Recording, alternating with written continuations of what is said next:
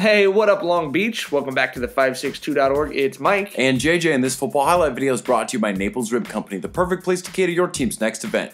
Long bus ride to the foothills as Long Beach Poly is visiting the Munga Jackrabbits in Rancho Cucamonga for a CIF quarterfinal game, JJ. You know you're the only one who calls it that, right? The Munga. The Cougars are led by a very talented senior, CJ Stroud, the All-American, probably going to end up at Ohio State. This kid is a stud, and going up against him is a hungry young Jackrabbits team with an awful lot to prove. I feel like they've already proved a lot this year. Definitely that win over Olu, magical. The defense coming out ready to play. Jonathan Scott with a big sack early. That was the key to beating Stroud and the Cougars. Well, that's been the key for Poly to be successful for a really long time. Then the sophomore Jordan Wheeler making the huge play for the Jackrabbits. That's the other thing they needed. They needed turnovers. They needed some weird stuff to happen here to flip the talent differential.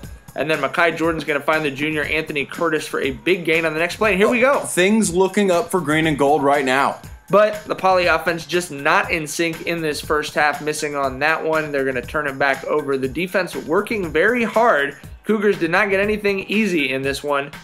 Drawing a lot of holding penalties, forcing them to the outside, sometimes both in one play like on that one. And then the big plays were there. Look at Ramil Brown haul this thing in. What? And I'm going to slow this down for you because my knees basically just popped in half watching this thing in slow motion. Look at his legs. Did he think that was the out of bounds line and he had to drag his feet to get in? I don't know, but on a muff punt, the Jackrabbits have life because Wheeler is going to recover this thing with great field position. Poly offense had great field position almost the whole first half inside the 30-yard line Wheel of her, the Cougars. wheel him. He's wheeling everybody tonight. But fourth down, still nothing doing for the Jackrabbits offense, also hampered by a lot of penalties in this first half. And then the Cougars are going to wake up in the second quarter. A nice game there for Quentin Moten.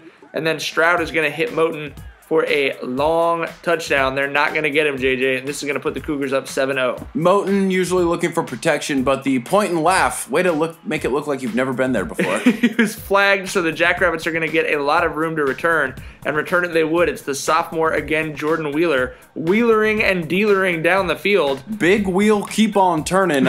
We're really excited to see this kid next year, too, just a sophomore. Well, to me, this is the fun thing about the playoffs. Someone else always gets to step up and kind of have that spotlight, but another red zone trip is going to come up empty for the Jackrabbits. That ball deflected and knocked down. Poly defense continuing to play tremendously. Poly's Kylan Neal helping lead the defense with 2 sacks in this game. And then Anthony Parker almost flips this game on its head. Yeah, that's a sliding doors moment. That could have been a lot different second half. Alpiu Mo and Neal with the big stop here, but you can just only ask a defense to stop an All-American caliber offense so many times. Eventually the dam bursts, and Rancho Cucamonga would take a 14-0 lead into the locker room. But if you're Long Beach Poly on the road against an All-American, gotta feel good. Absolutely. You're staying in the game. Second half, the defense is going to keep on balling and give the ball back to the offense. Jackrabbits going a little bit more run-heavy in the third quarter here. I would have done the exact same thing. It's working. They're getting into Cougars territory, but on 4th and short, they're going to come up a little short of where they wanted to be and turn the thing back over. The defensive strategy basically became just hit everything that moves. Wait, were they going against a double wing? A lot of RPO stuff from the Cougars. Jackrabbits doing a great job of bottling it all up. And then finally, Mekhi Jordan finds Kyron Rachel, and the Jackrabbits are on the board just like that. From all the frustration for Poly, it's a 14-7 game, and they are right in this thing. When everybody else at the other games saw that update, they were like, oh, Poly's going to win this thing. Here we go. Poly with the ball back, and it's another big Jordan to Brown hookup. So we really felt like he had action here. Jackrabbits getting down inside the 30 again, but that is where they had really struggled in this game. They did not have any difficulty getting down into the red zone. We go to 4th down. Jordan looking and looking and looking. He's got all kinds of time. But he just can't find anyone to throw it to. The flag is for holding, and he's tackled on 4th down to turn it over on downs. Literally the next play, a long touchdown run for Samuel Ivoko. Man, that always happens. It is always the way. The Cougars go up 21-7 with less than 5 minutes left in the game.